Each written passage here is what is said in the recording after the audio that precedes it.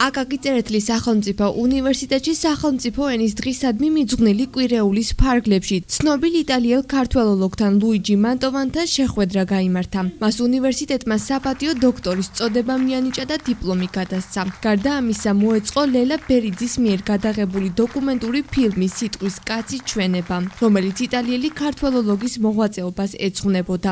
ლუიჯი მანტოვანის ქართველოლოგიური ნაშრომები ქართული ფილოლოგიის დეპარტამენტის ხელმძღვანელმა და პროფესორმა ავთანდილ ნიკოლეიშვილმა წარადგინა. ლუიჯი მანტოვანი არის ის პიროვნება, რომელსაც ძალიან ბევრი რამ აქვს გაკეთებული ქართველოლოგიური მიმართულებით. მართალია ის სასულიერო პირი გახლავთ, მაგრამ თავისი ცხოვრების ერთ-ერთ უმთავრეს მიმართულებად აქცია ქართველოლოგიური პრობლემების, კონკრეტულად ქართულ ენასთან დაკავშირებული პრობლემების შესწავლა და ამან სათანადო ასახვა პოვა მის დიდ წიგნებში, იმ წიგნებში, რომელიც აღიარებული არის ჩვენი მეცნიერების მიერ, აღიარებული არის საქართველოშიც, იტალიაშიც, ქართულ-იტალიური ლექსიკონი, ქართულ-იტალიურ-ლათინური ლექსიკონი საკმაოდ ფუნდამენტური გამოცემები არის და ამ ქართველოლოგიური ღვაწლის დასაფასებლად და დანარჩენი თქვათ მეცნიერებისათვის საამისო იმპულსის მისაცემად ჩვენ მივიღეთ გადაწყვეტილება აგვერჩია ის უნივერსიტეტის საპატიო დოქტორად. ბატონ ლუიჯი მანტოვანისთვის საპატიო დოქტორის ხარისხის გადაცემა ეს არის იმ ძალიან დიდი ღვაწლის დაფასება, რომელიც ამ ადამიანს მიუძღვის ქართული ენის წინაშე, საქართველოს წინაშე და თვითონ ქართველობის წინაშე. რა აჟიოტაჟით გამოიწვია ამ ღონისძიებამ, ყველანი ხედავთ დარბაზში როიტყვიან ნემსი არ ჩავარდება ისეთი მდგომარეობა და უნივერსიტეტი ზუსტად ესეთი დღეებით ხარობს.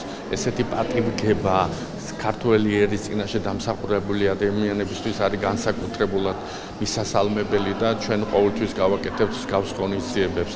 ეს როგორც ქართველების საქმეა, ასევე პირველ რიგში უნივერსიტეტის საქმე.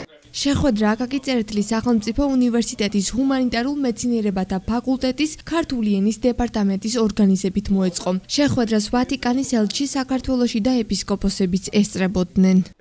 მე პატარა ქართველი ვარ. მაშინ ვფიქრობ ჩემს ქალაქს. მადლობელი თქვენთან ვარ. მადლობთ ყველაფრისათვის. მამა ლუიჯი მანტოვანი შეიძლება ითქვას კათოლიკური ეკლესიის გული და ხელებია საქართველოში. მისი გაწეული ღვაწლი ნამდვილად დასაფასებელია. ეს შეხვედრაც და ფილმი ძალიან მნიშვნელოვანია კულტურული თვალსაზრისით, როგორც კათოლიკე საკრებულოსთვის, ასევე მთლიანად საქართველოსთვის. ლუიჯი მანტოვანი იტალიურ-ქართული, ქართულ-იტალიური ლექსიკონისა და ლათინურ-ქართული ლექსიკონის ავტორია. გარდა ამისა, მანვე შექმნა ქართული ენის მცირე გრამატიკა. 88 წლის იტალიელი მისიონერი ლუიჯი მანტოვანი 20 წელზე მეტია ქუთაისში ცხოვრობს. მას დიდი შრომა, ძალისხმევა და ღვაწლი მიუძღვის როგორც ქართული ენის იტალიაში წარმოჩინების, ასევე იტალიური ენის საქართველოში გავრცელების საქმეში. ქეთი გელაშვილი, ტელეკომპანია მეგატივისთვის.